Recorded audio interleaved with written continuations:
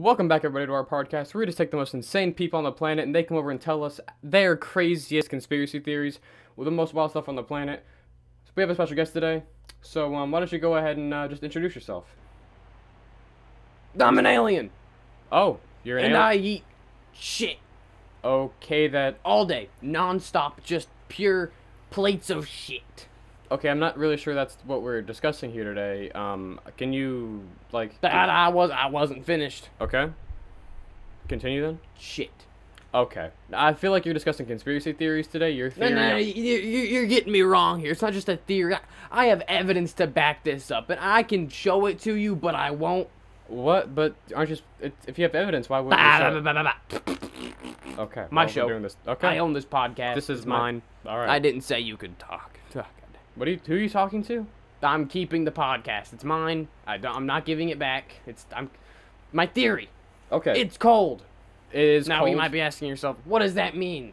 I am asking. What does it mean? I'll get to it. You got so basically, it's cold, Okay. which slows our brain waves down and makes us stupid, so the government can sell us their propaganda. We buy it, but we don't know about it.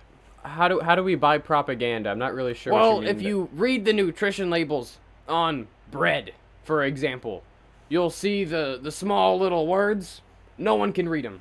I think that's just attributed to bad eyesight. Maybe get reading glasses. No, I'm getting it all ties back. You just got to think about it. Whenever let me finish. Okay, you go And ahead. so you go to a gas station. The gas prices, they're up there.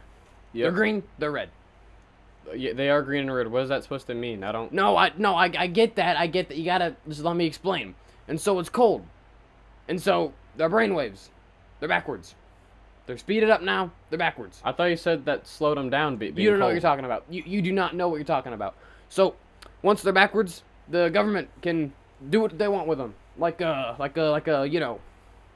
I don't know. You know. I So don't. once they do that to us, they can put chips, not like microchips, but like tortilla chips in our brain and make us hungry and buy their bread. What? I don't see how that makes any sense. I'm gonna have to cut you off. That's the sunbeam bread. Sunbeam photosynthesis. It all makes sense. It doesn't make any sense. I'm gonna have to cut you off now. I don't think you know what you're really talking about. My podcast. Let me finish. Okay. Now this theory all makes sense whenever you take into consideration that Einstein, E equals M. What? E equals M. No. M. What does that mean? M. Emulation, which basically means simulation, which means we're all gonna die in 5 years.